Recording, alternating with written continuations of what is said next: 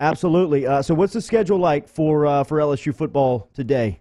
Well, today is kind of an orientation day. If you will. Starting at 8:30, the guys are going to start checking in at the West Campus Activity Center apartments.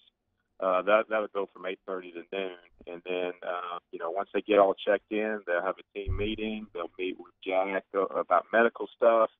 They'll meet with Shelly Mullenix about different things and do some compliance work, physicals, and dinner, and then we're off and running. So it'll be a quick day, and then we'll hit the practice field tomorrow afternoon. They'll have walkthroughs in the morning, tomorrow morning, and then practice for the first time tomorrow afternoon. So it's here. We talked about it all summer, and the summer seems to get shorter and shorter, but I know this is an exciting time for everyone. 1:30 today, Coach Ed Ogeron will meet with the press as the final time of the offseason before LSU gets on the field tomorrow. And Bonnette, the sports information director, communication director over with LSU, so any type of communication you want with the football program goes through Bonnette. I wonder, last season you guys were a little off the radar in the offseason and kind of snuck up and became a real story during the season. This year, everybody's kind of talking about you in the offseason with high expectation going into the year.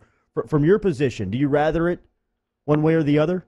Oh, well, you obviously enjoy the attention and being back in the spotlight. Coach did a great job last year of, again, blocking out the noise. There was a lot of negativity from the outside talking about the program, where we were picked to finish and whatnot. So, this year it's a complete 180. Now you got to block out all the noise, talking about how great you are. And but it's fun to be able to have guys like Grant Delpit, Joe Burrow, Rashard Lawrence, guys like that in the program that are getting all this national attention. I mean, it's fun in my position because you have all these national media types wanting to do stories on these guys, and so that's the fun part of it. But again, you got to block out the noise to steal a line from Coach O and do your job, or it'll go away quickly. So, but I think it's a credit to what Coach did last year with this team when there were no expectations. The expectations were to be a middle of the pack team, and we knew internally what we had and the potential of this team, and Coach did a great job of leading them to an outstanding year, 10-3, Fiesta Bowl win, top six national final ranking. So, but that just sets the bar that much higher this season. Talking to Michael Bonnette, LSU Associate AD, Communication Director. Also, my man is looking real skinny. Yep. Nowadays. Back to his fighting weight. I appreciate the shout-out on that, man. I saw you the other night, and I appreciate the compliment. You look great. You saw me with the Otter, slugging margaritas. Both of us. That Superior, that's right, yeah. Both of us.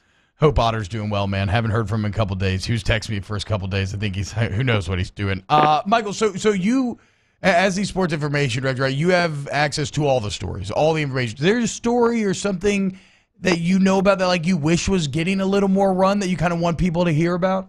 Well, Grant Delpit is getting a lot of attention, but I don't think people really truly realize how good he is.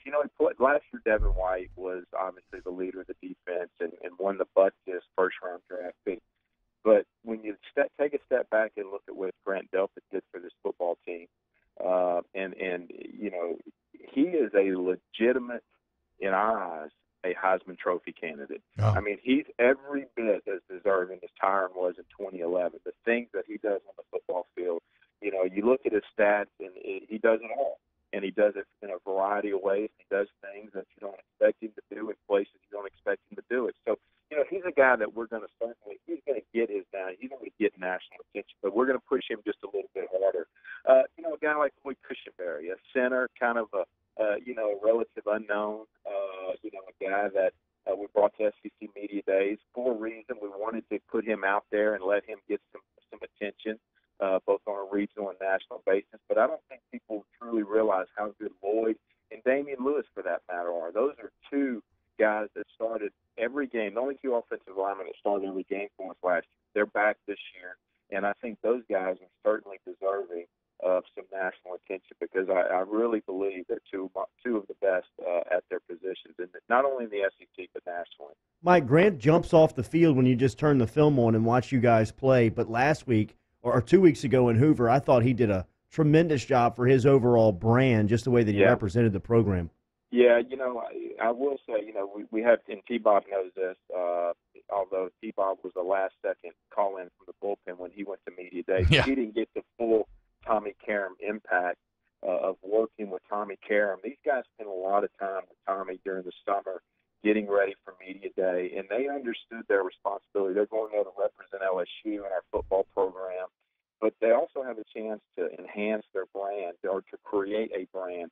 And, they took it seriously, and, they did a great job. I mean, they worked with Tommy a number of hours.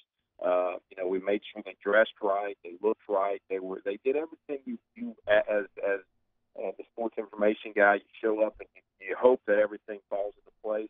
But from the way they dressed to the way they acted to their responses to questions, they hit it out of the ballpark. So it was a great day for all three of those guys. I think it's reflective on Coach O and the program that he's building here at LSU.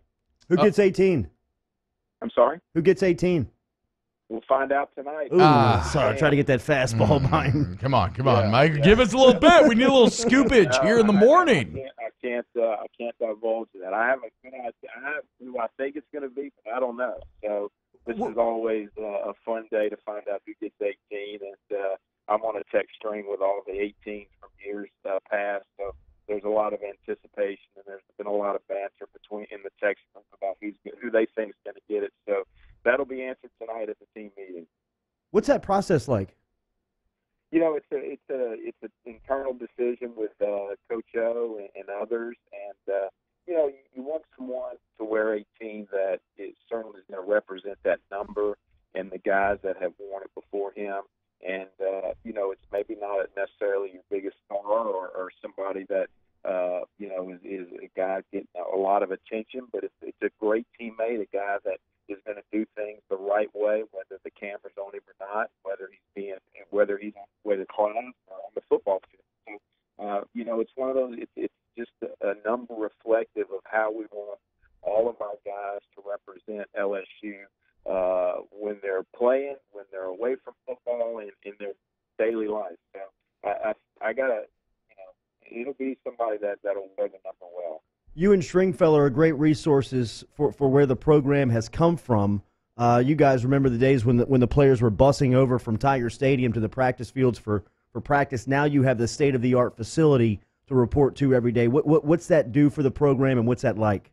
Well, it's going to certainly make it more efficient for all of us, I think, to have everything in one spot to where they can have their meals and not have to walk across campus. Those pods in the dressing room are just fantastic, where they will be able to catch a nap or do whatever they need to do, especially during camp when the days are obviously very, very long. But and then obviously you see right away from recruiting the thing that it's an attention getter. And look, we want to get the best players in the state of Louisiana. There's no doubt about it. But Coach O understands that in order to compete nationally, you got to recruit nationally.